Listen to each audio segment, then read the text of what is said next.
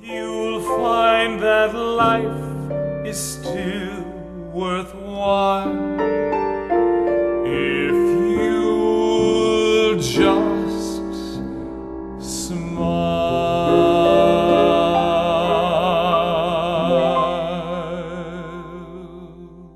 Hello, my name is Linda Ellerby, and I'm here to tell you about a fellow who has things to say that we, all of us, need to hear. His name is Byron Nease. Byron knows that no human being is a statistic, that you must be the lead player in your life, and, pay attention here, you must never make your decisions based on fear. Here, for instance, is a short snippet of the message he's given successfully to dozens of corporations. Though our life experiences may vary somewhat, more often than not, they're more alike than they are different. One day, I might need to be a nobleman called Raoul on the top of the Paris rooftop, and the next day play Sir Lancelot being knighted at the Round Table. Many people have to change jobs a few times in a career.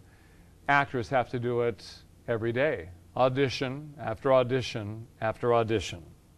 How in the world is that possible? It's invention and reinvention. Invention and reinvention.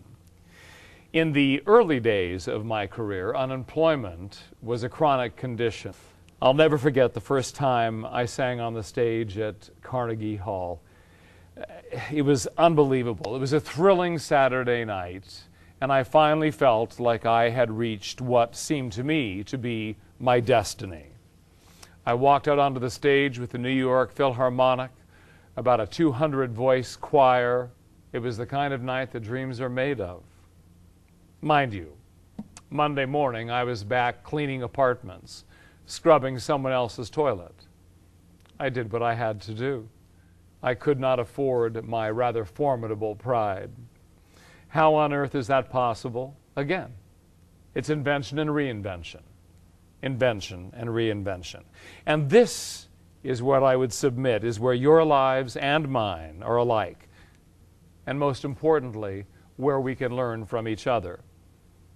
On a personal level, 8 shows a week, I might have to sing the sweetest love songs imaginable, even if every day in real life I'm carrying the scars of an abusive childhood, the loss of siblings, the pain of estrangement from family, and some rather formidable health burdens. All of the kinds of things that we all have to carry.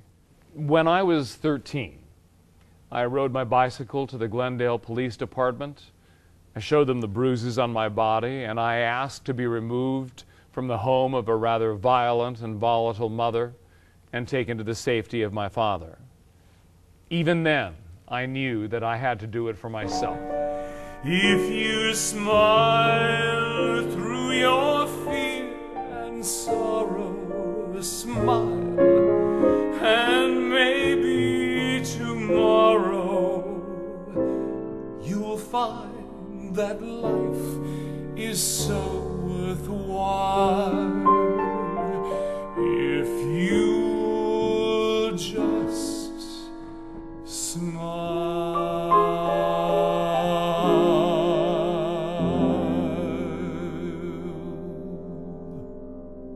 Those words were penned by Charlie Chaplin at one of the deepest moments of his despair.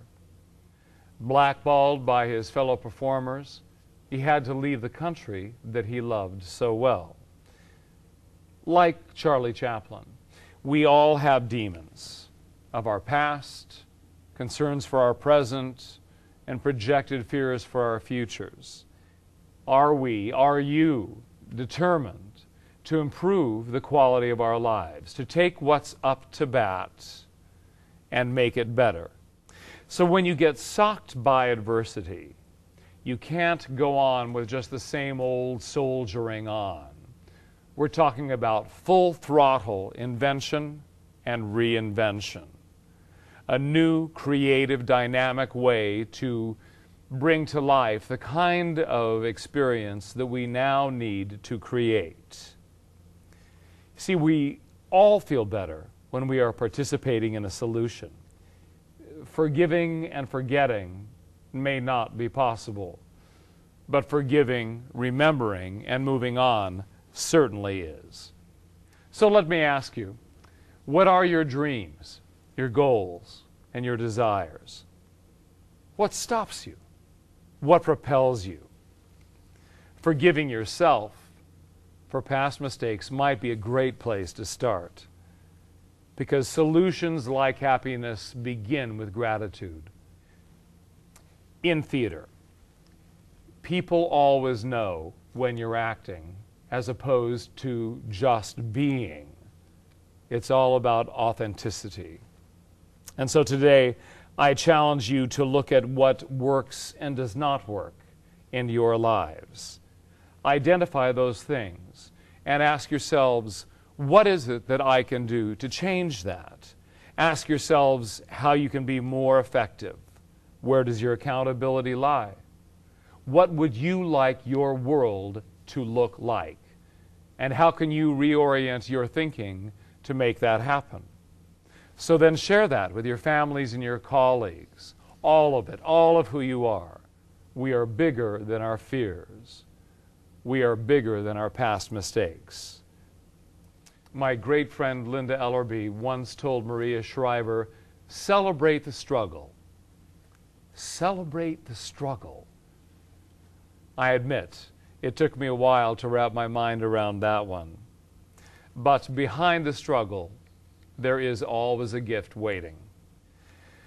I've spent much of my life in theater where we measure time in terms of runs. For instance, when I was hired to play Raoul, the romantic lead in Phantom of the Opera, I was given a run of 5 years. And back in 1983, when I was diagnosed with a medical problem, I was given a run of 2 years. That is a lifespan of 2 years, tops.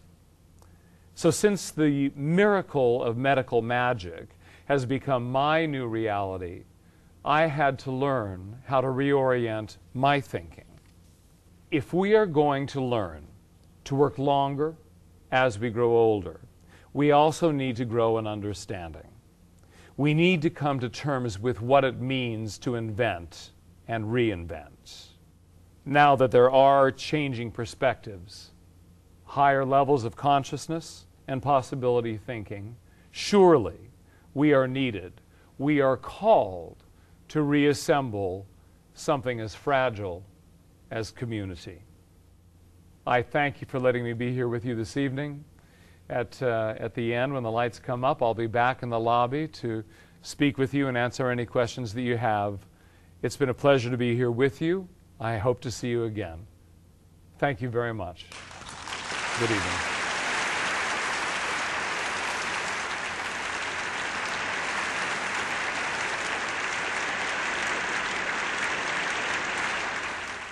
From Broadway to Carnegie Hall to the Hollywood Bowl to the White House, Byron has been able to get his message across to a variety of audiences. He can do this through words alone, or through music, or through the combination of music and words. And when he puts them together, be ready to cry, to laugh, and to come away feeling stronger, saner, happier, and in every way more alive. It's a gift. He's a gift. I urge you to give the gift of Byron Nease to your audience. And just what is that gift? Call it joy. I do. That's the time you must keep on trying.